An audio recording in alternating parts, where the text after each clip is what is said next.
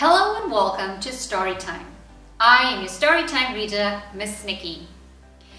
Did you know birds are the only animals with feathers? Other creatures may fly or lay eggs or even build nests just like birds, but they are not feathered. Birds are unique in that way. Most birds have thousands of feathers, but those feathers are not all the same. That's because feathers have so many different jobs to do.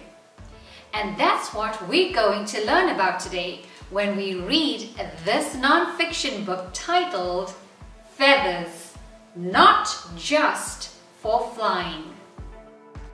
Feathers, Not Just for Flying, written by Melissa Stewart and illustrated by Sarah S. Brannen. Birds and feathers go together, like trees and leaves, like stars and the sky.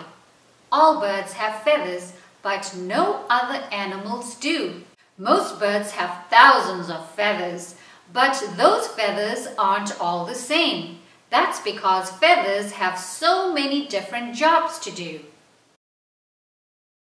Feathers can warm like a blanket. On cold, damp days, a blue jay stays warm by fluffing up its feathers and trapping a layer of warm air next to its skin.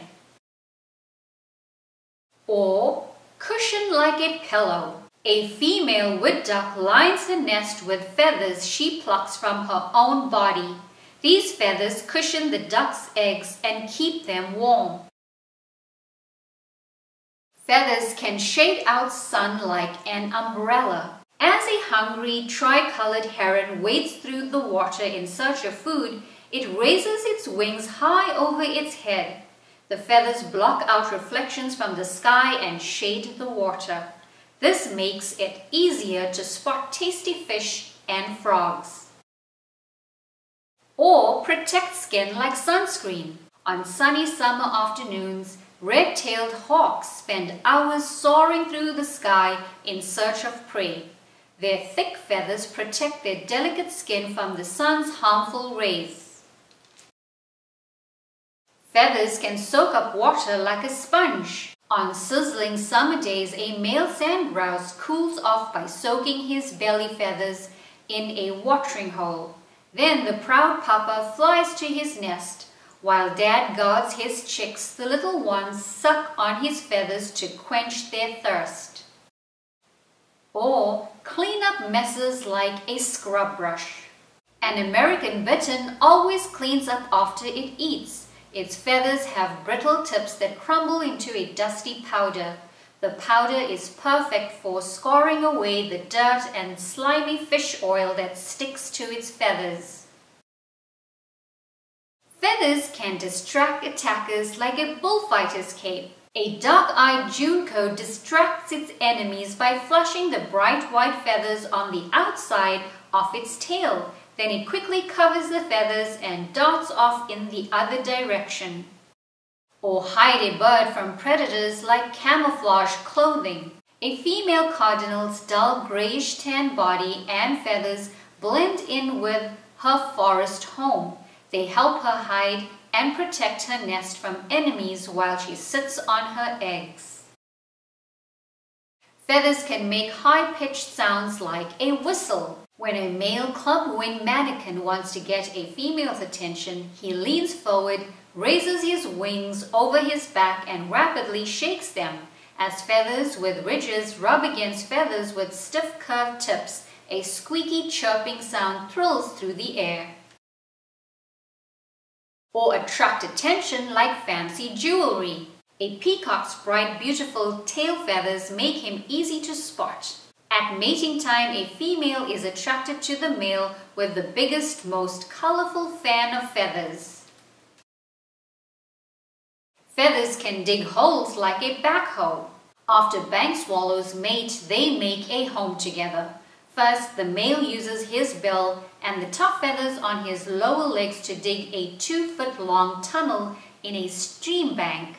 He pushes the dirt out with his wings. Then the female builds a nest of straw, grasses, and leaves at the end of the tunnel. Or carry building supplies like a forklift. Most birds carry nesting materials in their beaks, but not the female rosy-faced lovebird. When she finds grass, leaves, or strips of bark, she tucks them under her rump feathers and flies back to her nest.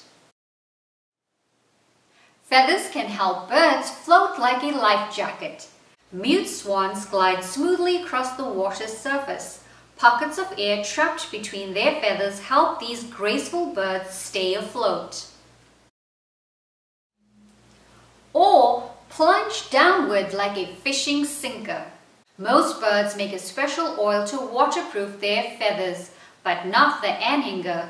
The weight of its wet feathers help the hungry hunter dive deep down in search of fish, crayfish, and shrimp. Feathers can glide like a sled. Emperor penguins have tightly packed belly feathers that form firm, slick surfaces. The feathers make it easy for these birds to slide across ice and snow, or sprint across the snow like snowshoes. Each autumn, willow ptarmigans grow a thick layer of feathers on top of their toes, like snowshoes. The feathers increase the size of the bird's feet so they can shuffle across the snow instead of sinking in. But most of all, feathers can give birds the lift they need to race across the sky. Kinds of feathers. Many scientists study birds and they are learning new information every day. Right now, not all scientists agree about the best way to classify types of feathers.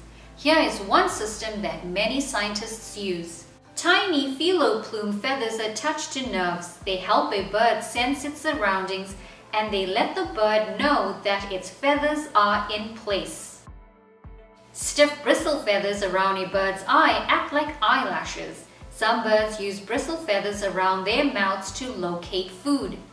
Soft, fluffy down feathers keep a bird warm by trapping body heat next to its skin. Semi-plume feathers work with down feathers to keep birds warm and dry.